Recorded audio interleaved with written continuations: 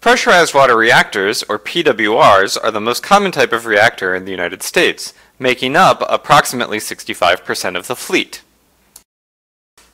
Pressurized water reactors have 3 coolant loops rather than 2 in boiling water reactors. Here we see a schematic diagram of a pressurized water reactor. The reactor pressure vessel is kept under pressure, and so the coolant in the first primary loop is always in a liquid phase.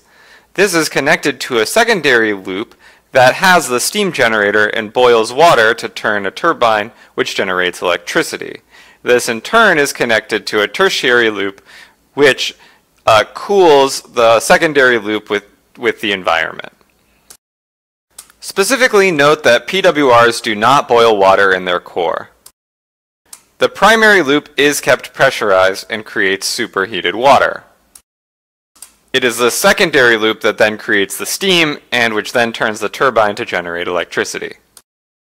PWRs have fuel assemblies that are made up of more, thinner rods than their BWR counterparts. Both 17 by 17 and 19 by 19 designs are common.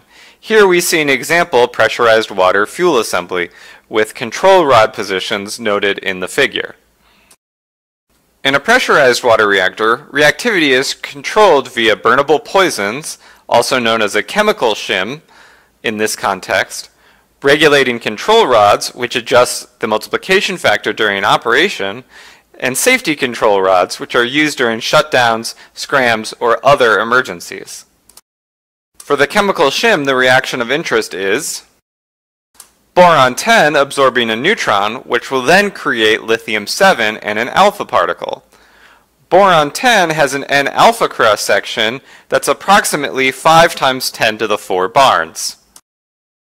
Thus, even at a parts per million concentrations, boron-10 will affect the reactivity of the core.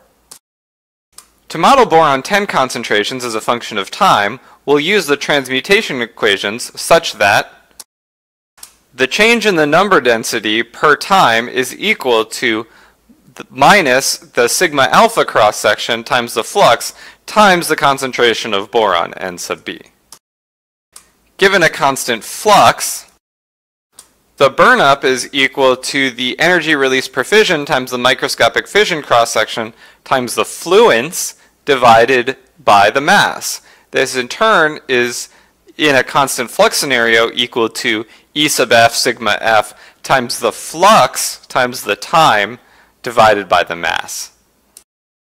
Solving for the flux, we can then say that the flux is equal to the mass times the burnup divided by the energy release per fission times the fission cross-section times the time.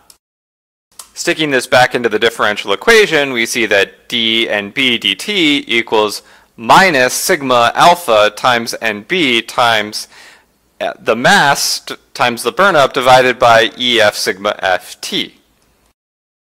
Grouping NB and T terms, we see dNB over NB equals negative sigma alpha M times the burnup divided by EF sigma F times dt over T.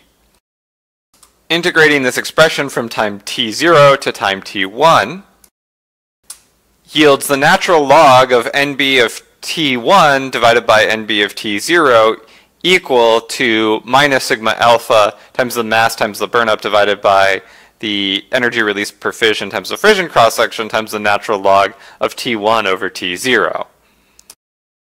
Exponentiating both sides, we see that NB of T1 divided by NB of T0 equals T1 over T0 to the power of minus sigma alpha times the mass times the burnup divided by EF sigma F.